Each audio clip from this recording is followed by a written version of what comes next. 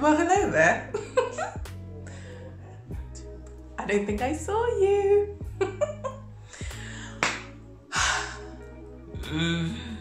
So, welcome back to my channel. It's been a long time since I actually sat down and had a bit of a chit chat with you, and I can only apologize for that. I've just been out and about enjoying my life. Not really. I have been enjoying my life, but I just haven't had the chance to sit down and, you know, do tutorials or chit chat type of videos. But I'm gonna create some more time so I can do these things and then have these sort of conversations with you. So if you are new here, thank you so much for clicking on my channel. Hopefully you do like what you see and you come join the club, the little gem squad. I think that's what I'm gonna call you guys, the gem squads, because obviously my name is Jemima. And obviously, if you aren't new here, thank you so much for tuning back into my channel. Do you like this new look? So I did it for my 30th birthday. If you haven't seen that vlog, that movie, I mean, like, seriously? I'm gonna put the link up in the cards. You can go and check it out. It's really nice. I tried pole dancing for the first time, so go and see if you want to see how I tumbled and twisted and turned. Go and check it out. But yeah, I feel like since hitting 30, my thinking, my perspectives, it's changed slightly. Actually, it didn't start when I turned 30. I think the build up to 30, my mindset and everything started to shift.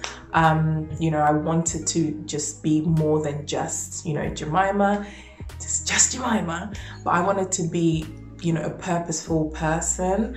So I really started to invest in myself. So today, what we're really going to be talking about is, you know, some of the things that have changed or I'm continuing to improve on as I've turned 30.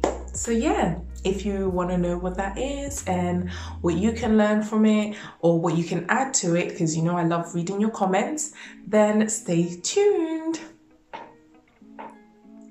So I'd probably say the first thing is I have become very emotionally intelligent.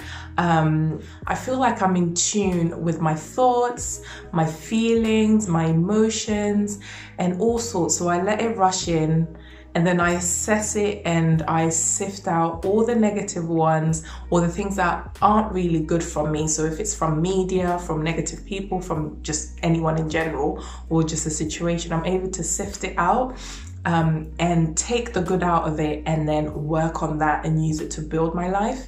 And I feel like as I was going towards the, you know, growing up and maturing, it has definitely improved, and it has really helped with my relationships, professionally and romantically. Yes, it's really helped me be in tune with what's actually going on, you know, not taking everything to heart, being able to assess, okay, this is what's coming, this is what I can take out of it, and this is not good. And, you know, just being able to just jigsaw it all together. And yeah, I feel like building up to the 30s, that's the main thing that has really changed for me, and it's really helped me. I can do a whole video on how I've been doing that and how I'm continuing to do that, because I love to read books, so I can share my whole book list with you guys. But yeah, I'd say that's one of the main things: emotional intelligence, as well as awareness of my mental health. That has been so key and so profound for me, and I'm still on that journey, and I'm gonna be taking you guys with me, of course. Why not? And I think also I value my time so much right now. I'm a mother, if you don't know that. My son is 15 months, actually 16 months now. Wow, growing so fast. I value my time so much. And that doesn't mean I cut out unnecessary people out of my life quite quickly. I give people too much chances, But let's just say I cut out the chaff quickly and effectively so that I'm able to focus on the relationships and even myself, you know, taking care of myself, my son, my family, and just my passions as well, having time for those things. And I'm learning like new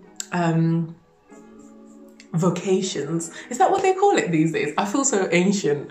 It's not a vocation. Just new things to do. There's so much on YouTube, there's so much on Pinterest, and I love arts and crafts and just trying new things. I mean, pole dancing, come on, like I want to do more of that. So I want to be able to free up my time so I'm able to do those things that, you know, set my soul on fire. You know what I'm saying? Yeah. Also, I would say, now this has been a very one, can I speak English? This has been a tough one because I've always been the type of person, I'm an empath as well. I've been the type of person who always likes to make excuses for people when they do me wrong or stuff like that. I've struggled with voicing my feelings, as in like if something's not going right, voicing it out and letting them know that actually I don't like it when you do this, or I don't like how you do that. Growing up, I struggled to state those things. So I always felt like, oh, I'm the bad person. Okay, I want to make everyone happy, everyone content. It's okay. I can morph, I can adjust, I can accommodate, I can tolerate, you know, I can compromise. And then like my standards and my values and everything would be just dwindled, like just non-existent. And I feel like right now, because I'm getting in tune with my mental health and my emotional intelligence, I'm able to just sift out all of those stuff and articulate, okay, in a very gentle manner, my feelings, my expectations of certain people and certain things in my life. I'm able to express that in a very gentle and considerate way. That way I'm not hurting anyone's feelings, but my feelings are not being undermined either. So I feel like it's been a long time coming, but I'm getting there. And it's just onwards and upwards from here. So I love that. I absolutely love that. And I'd probably say the other thing is, growing up, I did have a whole load of insecurities. It's probably things that I built up in my head, as well as the people I surrounded myself with, as well as the boyfriends that I got myself involved with. Not all of them. One was very precious. He's lovely. You know who you are, and I'm not talking about you. You know you're a good guy. But the others, it actually fed into my insecurities because it made them worse. And again, always trying to accommodate their bad behavior, and then accepting that obviously I didn't have that much values. That's why, you know, they would treat me that way, or these bad things will be happening to me. So I'd always absorb all these insecurities and just let it fester. And I feel like right now, as much as I do have some insecurities, I've had a baby, guys, my belly's sagging. Now that I've weaned the baby off my boobs are like, they're like this. And you know, I've got my crinkly, wrinkly under eyes. But you know what? I don't give a rat's what you think about those things. And I genuinely believe that, because those are my insecurities to have. But I'm not even insecure about them anymore. It's just part of life. And I've grown to love them. So if you can't accept it, then jog on. Oh, it's really not that, basically your opinion is really not that important to me. Okay? But yeah, I feel like that's also been a long time coming as well, where someone says something, especially online.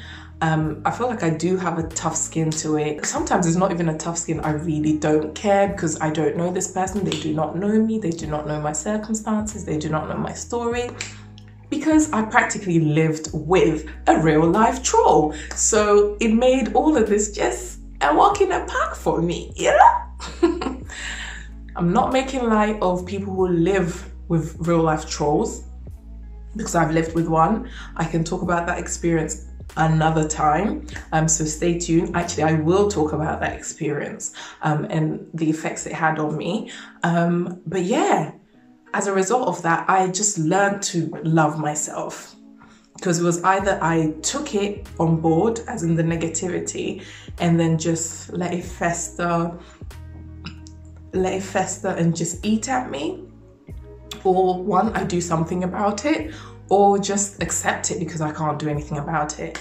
So yeah, I feel like that's the sort of things that have changed in terms of my perspective and my mindset. What are some of the things that have changed in your life, like in your mindset, since you've hit, you know, a milestone? 18, 21, 25, 30, 35, 40, 50. Share your thoughts down below. I want to actually hear it and see if like our experiences are similar. Can we learn from each other? I'm forever learning, guys. And if you have any good books, people, I love to read, put them down below. But yeah, thank you so much for tuning in. I hope you enjoyed this video. I've got more to come, and I hope you like this new background. I've got the white one, but I got this one as well. I thought this was quite sparkly. But yeah, and let me know if you like the hair. It's different, very different, but I think I like it. I've gotten a lot more compliments with this one than any other hair that I've worn before. So anyway, on to the next.